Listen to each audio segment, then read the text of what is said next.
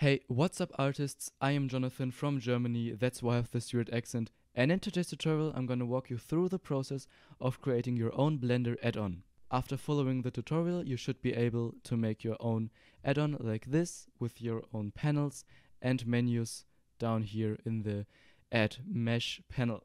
And if you haven't subscribed to my channel yet, consider doing so, because I will be uploading much more content in the future and you don't want to miss out on these videos.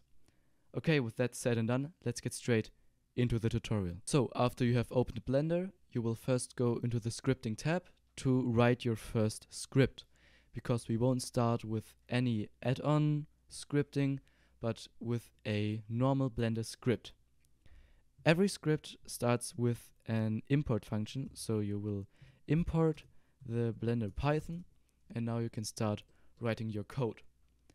In this video, we won't go very in-depth in how to make your own functions and scripts. There is a pretty good tutorial by CG Cookie, and I will link to that in the description, so you can watch that. Okay, today I just want to make a little add-on which allows me to add a number of cubes, and so for that I will just gonna add a cube and copy this command line down here into our little script, and then delete the default cube. And if I would now go ahead and run the script, we can see that a cube got added. Okay, so now to have control over the number of cubes, we will need a loop, which is going to be, in our case, a for I in range, and then with the number in the brackets, and it should be formatted like this. Okay, if I would now go ahead, and maybe I should not go with 50, but with 5, and if I would now go ahead and run the script, we can see that 5 cubes got added, like this. And now to control our count further, we will add a variable called count, give it a default value of 5, which automatically makes it an integer, and add the variable into the brackets. So now it should work just fine. If I would run the script, we can see that still 5 cubes get added, like this. So now what I have provided for you is a little txt file with an example add-on. So I will just go ahead and copy everything, make a new text by clicking this icon up here, and copy everything in here. So just by running the script, you can see that we have added a little menu with just a simple text line and a render button, which just renders the scene. It obviously makes no sense to put a render button right here, but you can change everything later, and a little example panel, also with a render button and some design options which you can use for your add-on. Okay, up here we can see that all the names are defined, the description, the category, and the name and the author. You will have to change everything to your liking. And yeah, here are all the imports.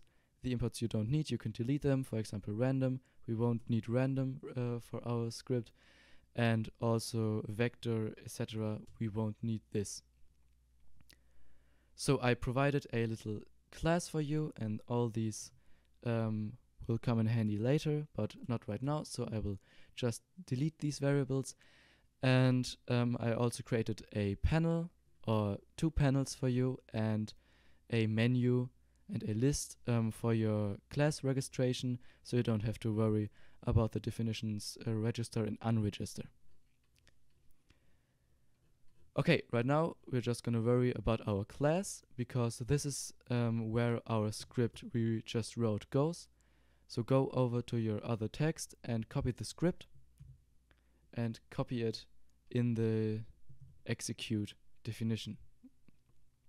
Because this is not formatted correctly, select it and press tab twice, so everything stays in the definition. So right now we're just gonna leave it as it is and worry about integrating it into our panels and menus.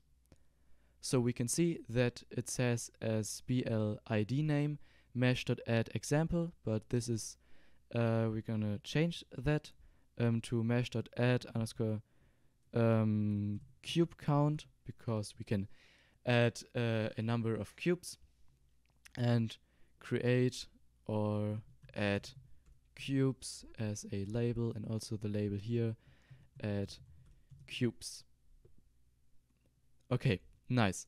Because this class is still named example, we will also rename it into add cube count, and now we will have to register it again, because down here in the register list is still the old class, which is not a part of the add-on anymore, so we can delete it and replace it with our new named class.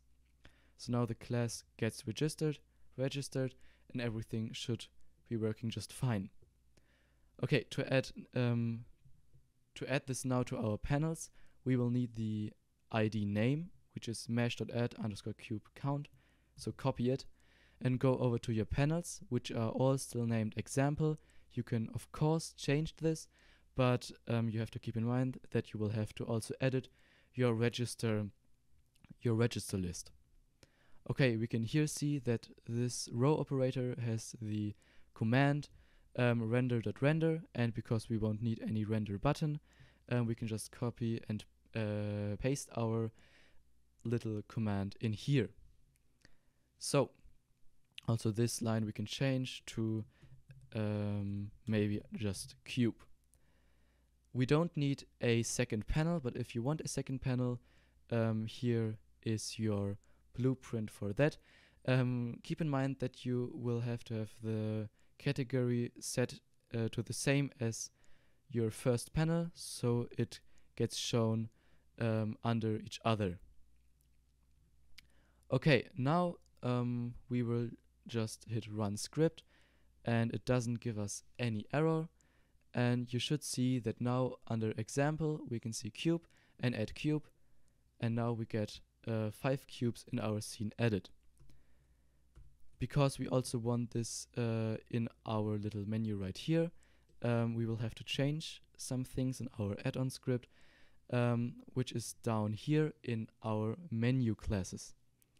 So this menu is the first menu which gets shown, and then the second menu is also the second class. It should be all labeled correctly, so you don't have any problems with understanding what is what. And still the command is render.render, but we want our mesh.add underscore cube count as the command. And if you would now go ahead and run the script, we can see that we have our add cubes command. Okay, right now there is not much behind it, it just adds 5 cubes, but we want to be able to change the number of cubes.